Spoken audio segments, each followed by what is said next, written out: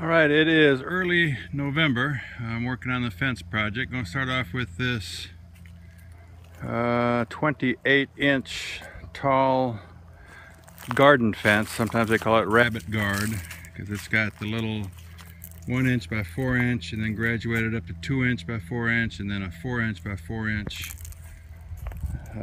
grid pattern. They come in 50-foot rolls, so I had to do a little splicing. Tempted to cut it short back there and just staple in a new one, but I think I'm going to be really close on the amount of fence I need.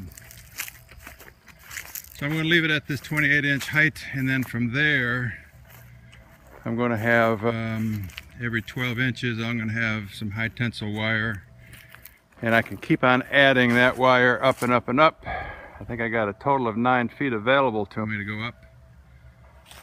We'll see how bad the deer problem is, and if it remains not an issue, I'll cut those poles short after putting probably at least 6 feet of height to my high tension wire. I'll then electrify that if I need to. What I'm doing now is pulling my fencing. I made this little rig here using roofing nails,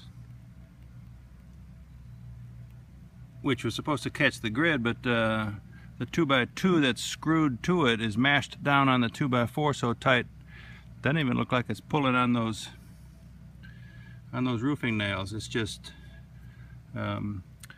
grabbed down onto the wire itself. And then it's just connected to a 12-volt winch.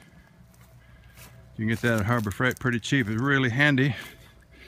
You can use it around pretty much anything. You can mount it if you want, but I just hook it onto my trailer hitch, and then it clips onto your battery up front.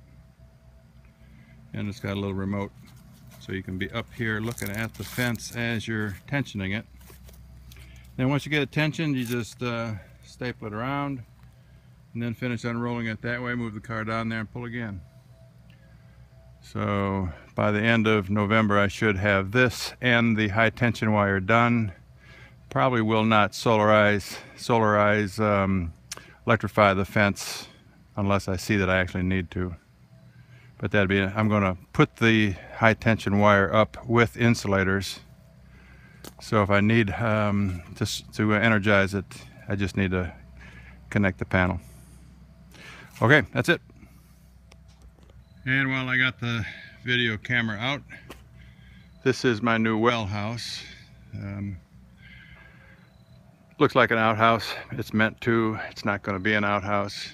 The wood was used from a 125-year-old building out on the confluence at the Eno River Association. It's where the east and west fork of the Eno come together. They were tearing down these houses, and it just holds my well stuff, and then it's going to be a storage up top. These little signs came from my daughter's wedding in our backyard, showing folks where the food is.